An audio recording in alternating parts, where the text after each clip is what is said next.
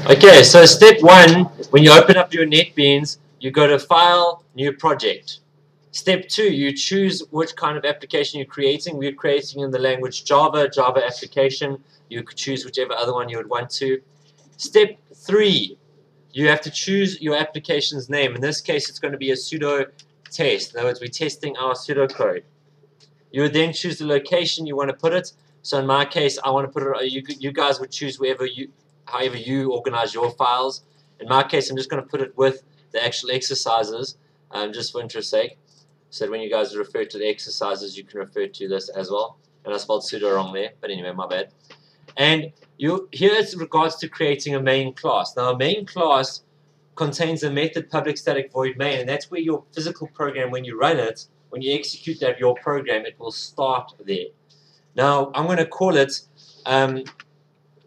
you'll see there that there's two names. It goes pseudotest.pseudotest right now. The first thing is actually a package. So I'm going to call the package Pacman, just because I think it's funny. But Pacman is the package, which means it's a collation of a whole bunch of classes. You guys learned in Playgrounds the idea of different an object, right? Now, a package is a collection of those objects or those classes. Now, technically, a class is a structure when you initialize it. So when you guys said create, what were your duties called? Sorry? It's just steps around my code. No, not for run my code. I'm talking about. So right now we're creating a class, and Pacman could have a collection of classes, and those classes can be initialized with it. And we're going to create a class called Pseudo Test App. Okay, so now you'll see there that it comes up with a whole bunch of gobbledygook. I'm going to briefly go through this with you guys. Realize this is not needed for the test on Friday. This is just more as a how you can test your own pseudocode, and we're starting to implement what we're learning into Java code. Now, you see where it's /* and then */. Everything in between that is considered a comment. A comment is not actually needed. It doesn't even get executed. It is information for the programmer. So // should be for a single line comment. And you'll see here it's also got who the author is, which is default to your username of your computer. You guys can change that, and that will just stipulate the author of there. And then at the bottom you'll see here information about the parameter. You don't need to worry about that. And at the bottom here you'll see there to do code application logic here. Now I've deleted all the comments barring the author, just purely because the comments there I'm not so interested in, and I want to try to simplify this as much as possible. This public class inside here, do you guys know when you guys created functions and things inside your playgrounds, right? Yeah. Functions and things are like if I said public void question1. That is the same as saying funct whatever your function was. Now, public static void main is the same thing as the code below your functions, which means that would execute, and you'd have to call them, those functions, if you wanted them to execute. Do you guys get that? So here I've created a method, a function and a method. We'll get through the difference for now, but for now you can just state that they're pretty much the same thing. Okay, so a function and a method. We're now creating question1 as a method here. Do you guys get that? But now, in Playgrounds, the question1 execute unless I called it inside my main area. Did it execute the function? What did you have to do? You had to call it inside your main area. So you'd have to call, in this case, question1. I'm sorry, I forgot a bit of code here. Well, just for now, just regurgitate public static void question1, and there's reasons behind that. And I'll get into that later, but it's a bit more complicated than where you guys are at right now. So public static void question1, I'm creating a method called question1, and that's allowing me to sort of work from there.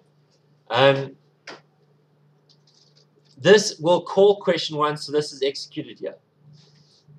Now I want to begin the method of transferring my pseudocode into this specific language. You could do this into whatever language you wanted to.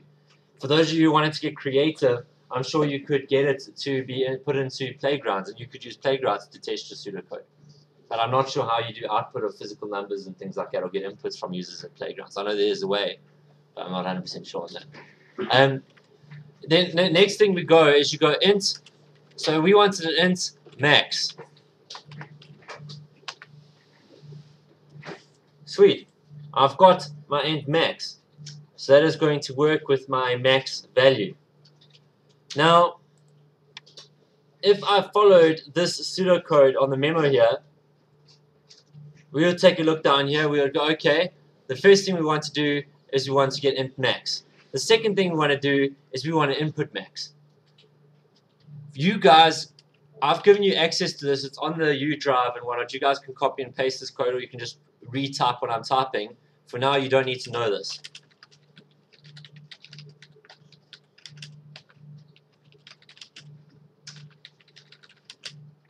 Do you guys remember in Playgrounds, you guys had parameters that you could send through. You guys learned parameters, didn't you? Yeah. Now, what you'll notice, okay, let me start this, what I was doing from scratch, so you guys can have a bit more understanding of it. Integer is a class that you can use that someone else has created. And you'll see that there's a method called parsent, which will receive a parameter of a string, and it will change that string into an integer. So we're using methods here that do stuff for us, that someone else created. I am then going to go JOptionPane. Now, JOptionPane is a class that someone created us, like in Playgrounds, which allows me to get input from the user. So if I go show input dialog here, if I go control spacebar, you'll see that it'll show me show input dialog, which will receive a message through and return a string. So I'll take that string, convert it into an integer, store it in max. I'll explain this in more detail because, as I say, we don't need to know this right now, but it's we will be learning this in more detail. Show input dialog. My computer is freezing. Do I want to reload it? No.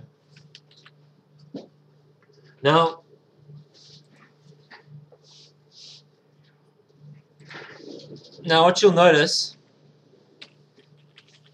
So, what is the main class that that's splitting? What is it? What? The main class. So when you're creating the main. You can call it anything you want. I'm happy. You guys can give it whatever name you want.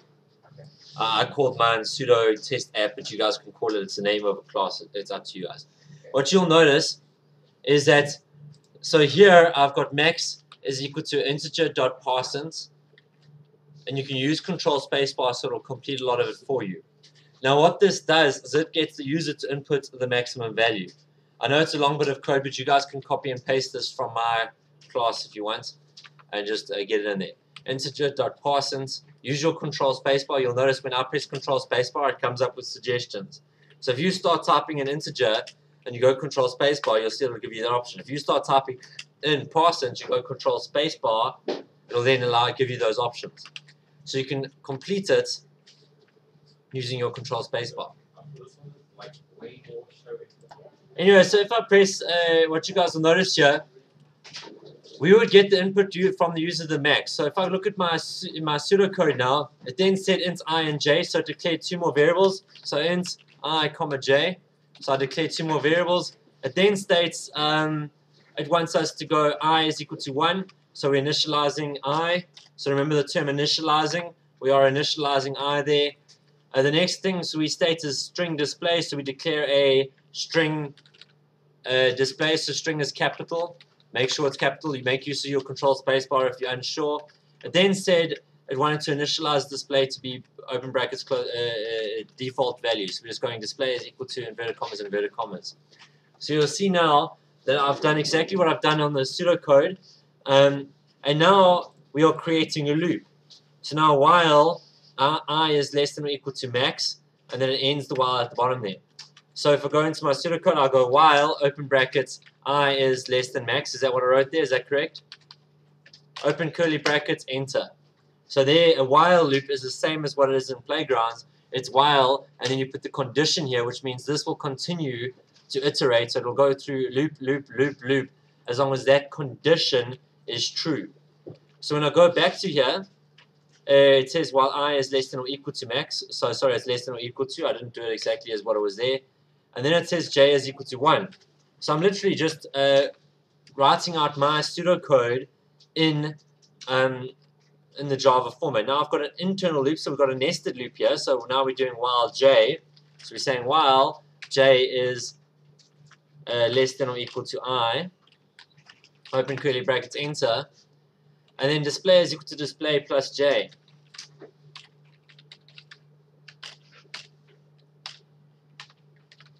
Okay, and then j is equal to j plus 1. So I'm literally just doing exactly what I said in mine, just with the slightly different syntax. And then on the next line I'm saying display is equal to display plus backslash n. And then you'll notice I is equal to I plus 1, semicolon. Now you'll notice as soon as I open the curly brackets for my whiles, it automatically closed it for me. Be careful of that. Remember your beginning of your loops and your end of your loops needs to be open and closed. You need to work between them. So when you're inside the loop, you need to be there. You'll also notice that Java automatically indents for you. Try keep to that indenting. It makes your life a lot easier. And then at the end, it would want to output display. Now this is where it does get a little bit syntax different. Is here we're going to make use of our J option pane again. Actually, no, we can't make use of our J option pane. We're going to use SOUT tab. So to repeat that, you just go SOUT tab. It does a system.out.println, and we're literally just going to print display. Now, when I run this, you'll notice, so SOUT tab, it will ask me input the max. So if I said 10 here and I went OK, you'll see it'll go 1, 1, 2, 1, 2, 3, 1, 2, 3, 4. So I can test that my my method is working fine. So I've literally coded that up there. That's the end of question 1 and the end of this sort of beginning tutorial on this. But yeah, literally it goes through a bit more detail of how it works. When I press play, it will call question 1. So I'll run question 1, which is this up here. It will then declare these variables. It will do a JOptionPane.show input dialog, which is that one that we saw here. For some reason, I'm running the wrong project here. Sorry, I ended up running another program. So when I run this project, please run this project this time. It will ask me to input max, which is the JOptionPane.show input dialog. When I enter in 5, it will convert it into an integer, store it in max. It will then run all of this. It will then print out to the command line the actual what is in display. So what is in display is that. So it'll run through these loops and work with that. Now a lot of it happens in RAM, but I've shown you guys through how that works. I'm about to end the video. Is there any questions that you want included on this video?